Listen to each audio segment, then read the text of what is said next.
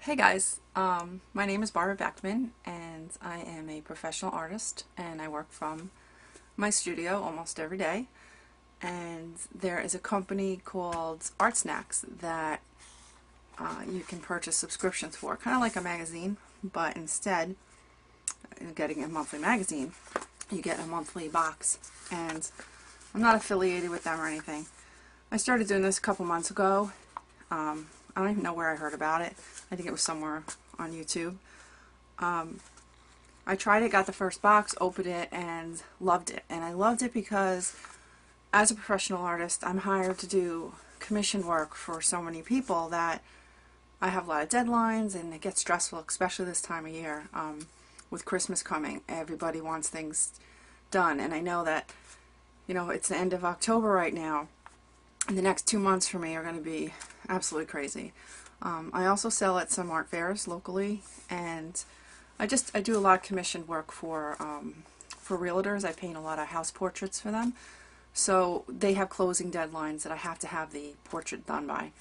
So it's sometimes very stressful, and although I love what I do, and I'm blessed to be really doing what I do. I love art and I love creating, so I'm not complaining, but there are times when I miss that part of me that's inside that just wants and needs to create something. And most of my friends that aren't artists, they can't figure it out. Like, why do you not want to go out and hang out with us tonight? Like, why do you, girls' night out, like, why do you want to go home and draw? You draw all the time. But that's how I started, and I used to take anything I had laying around the house. I didn't grow up in a family that supplied me with paint. They just didn't have the money. So I had to be very creative, and I used to make things from like Band-Aids. That was my tape. It forced me to use whatever was on hand to make something creative, even for school projects. Like, my kids now are like, I need a project. Can you just run out to Michael's or Joann's or AC Moore or somewhere and buy what I need? And I'm thinking, wow, somewhere along the line here, it has changed so much, because I used to have to just wander around the house, use old broken garden hose or whatever I found, like the Band-Aids and electrical tape or whatever I had on hand. And I think it forced me to just be more creative, and I enjoyed the process of taking junk and making it into something. So in my day-to-day life, although I do love what I do, I miss that that time when I had to kind of use my brain and figure out what can I make with whatever was at hand. So for me, this little box here is like a treasure, and I love getting it every month. I'm actually behind, which just because I'm so busy, I have 2 boxes to do. So one was sent out to me at the end of August, so this must be my September box.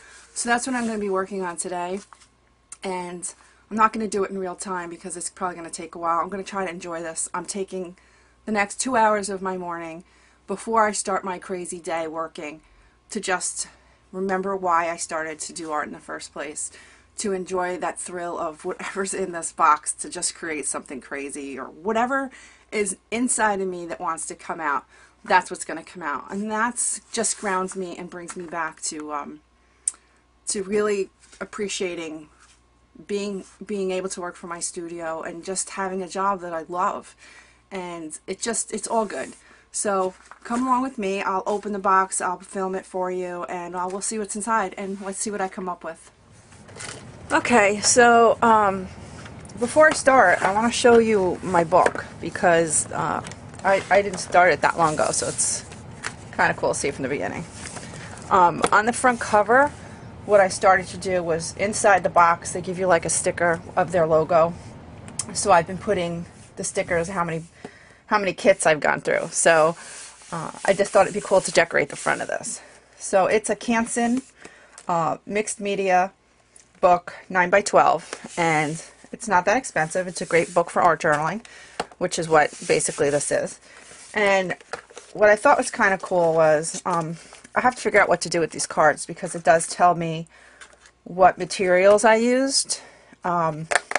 And since there's only a couple that I've done, I still know which one goes to which. So I have to figure out how to attach it somehow, so I know what I used if I go back for a reference, or if people see my videos. They've been asking me, what materials they are, and And although I try to show slowly on the screen, I just really need to write it down, I guess. So in this one, what I did since the beginning of this book is very thick cardboard. I like to take flyers and stuff that I get in the mail that I like to recycle. And one of my older sons is looking to go to college. He's a senior right now. So we're getting a lot of these great pamphlets from schools that are thick, and they have a lot of like, they're almost like a magazine in itself. And I hate to throw them out because I can just gesso over the image and then paint on them. So what I did was I took one of the flyers that was pretty well made, and I had glued it to the back of that cardboard, the back of the book, or the opening of the book. And then it folds out. I don't know if you can see that, but it does fold out like an accordion. And these are some of the other Art Snacks pages that I came up with. So here's one in here too. So I have a couple more to fill, and I just thought it was interesting. A nice little kind of pull out. And I do have one. This is from Valspar, the exterior paint samples that you get from, you know, your paint store. I didn't feel like throwing it out, so I painted over it. And although like some of these chips that they have that show different paints, I'll collage over it and stuff so you won't see the squares. Or if I want, I can keep the squares. It just depends what mood I'm in. I just used some excess paint that I had when I was working on another project to just give it some coverage. But at some point, and I may do it today, I'm not sure, I will glue this to one of my pages, like in here, and I'll start another. You just have to be careful not to do too many because you don't want your book to be so big that you can't shut it. I learned that the hard way. So just pick and choose. You might want to like do a couple, stick one in the middle, stick one towards the end, and then in the back so it's not so bulky you can't shut it. But anyway, I do all my Art Snacks projects in one book, so, and I date them, so it just gives me something to go back and reflect on. And I'm going to start now, so I will speed up the video and I'll stop talking. I'll put some music to this so it won't be so boring, and let's see what I come up with. Okay, so here are the two boxes that I have. This one is September 30th, so that must be October's box. Hopefully I'll get to that in the month of October. So here we go. This is the August box that I received at the end of August, so it's September's box. So I'm going to open it with you for the first time and see what's in here. It's like a Christmas present every month.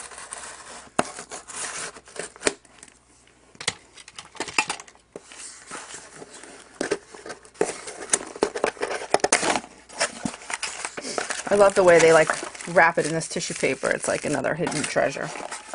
So here's the card they send you. It tells you what products are in here. Ooh, I got a great eraser. I can tell already just by feeling it. Erasers are so important so they don't mar your, you know, make marks on your paper or pull up your paper. So erasers are very important. They always give you a treat. Laffy Taffy, which is always a good thing. So let's see what's in here. And here's, oh, they changed the, it doesn't say Art Snacks on it. It's just a little pencil now. See, it's already changed. Kind of cool. Alright, so what is in here?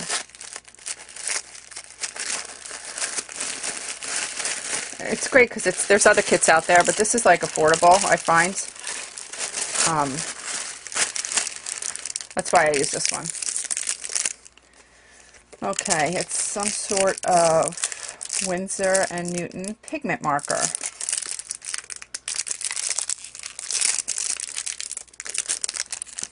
Well, the packaging's pretty strong.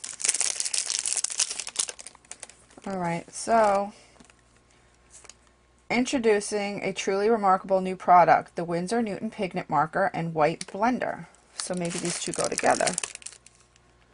Pigment marker, white blender.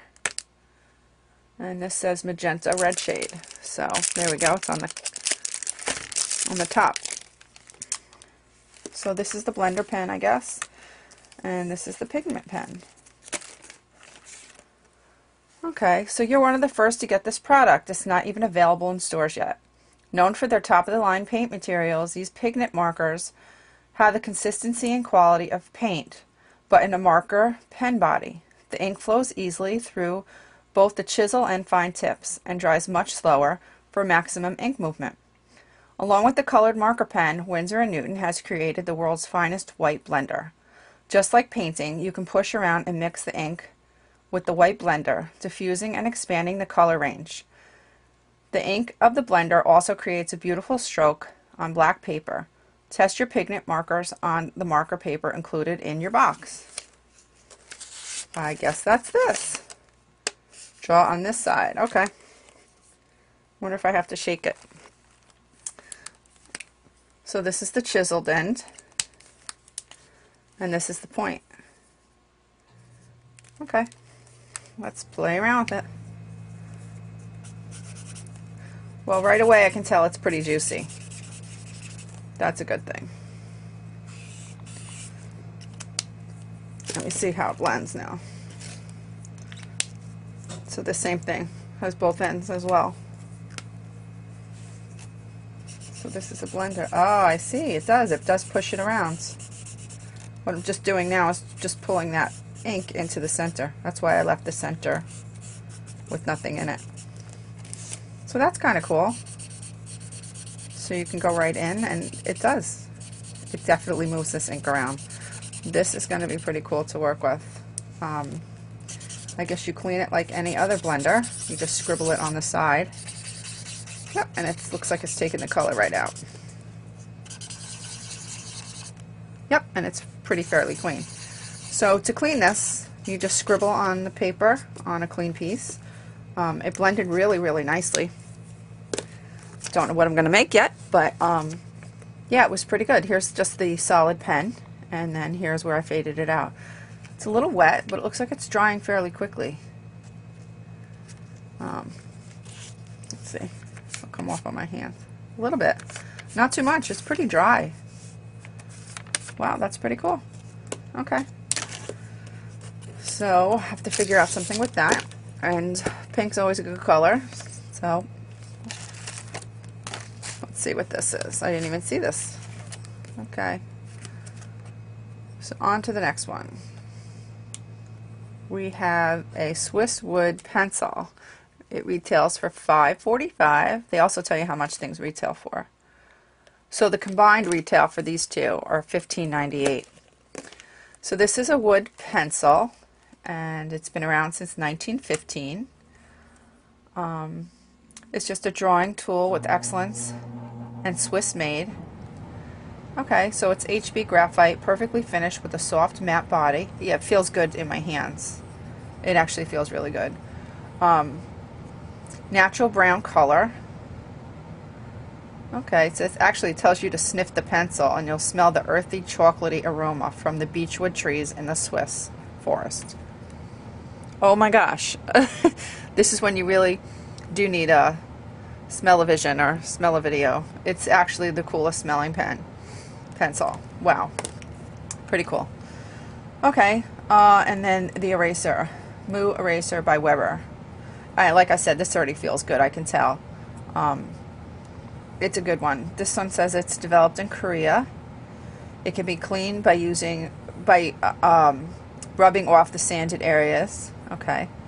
This way you don't need to switch between several other clean erasers. Okay, that makes sense. So in a sense, you're just cleaning it as well, like I just did with the blender pen on something else. That's about it. What a great one this month. It's going to be hard because there's only the pink, the blender, and a pencil, and an eraser. And I try not to use other products that I have, but this might be so pink for me. I don't know. We'll see what I come up with. Not sure if I want to add in any products. I try not to, just for the challenge. So I'll probably try to stick with that. So let's give it a shot.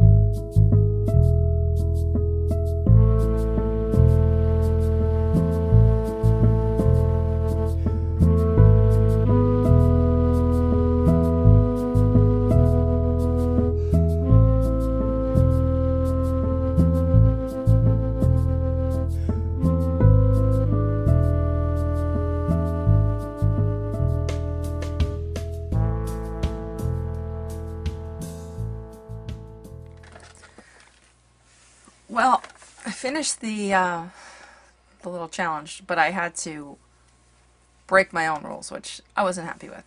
But anyway, I had to. I usually just stick with what comes in the box, but I was finding some difficulty with some of the things. The pens bled really nicely, the Winsor & Newton. The pink was, a little challenging. What am I going to do with pink? So I started out by making some flowers, some cherry blossoms. I tried to use the charcoal pencil that came in it. It's extremely soft. It says 34B HB on it, and it's very, very soft. Like, you could blow on this and it would just scatter. So I actually took some water to it to my advantage and tried to incorporate that to make it look like some shading, so it would mix in with the blender pen. So it kind of all ran together, which was great. That's what I wanted. But then it was just so stark on the white paper that I decided to use some of my own stuff. So I did use some Spectrum Noir watercolor markers. They're very juicy, and that's what I was doing when I was adding some of the background to it. I used a lot of blues and purples just to create the background. I went back in with the pink pen that came in the kit, and I mean, that tip is totally ruined. I did not abuse it. I did not beat this thing up. I don't know if you can even see it, but it's ridiculous. Like, I don't think I could even use this anymore. So it wasn't something that I did. It's just, I'm not sure. I don't know if it's the quality of the brush. Maybe I got a defective one.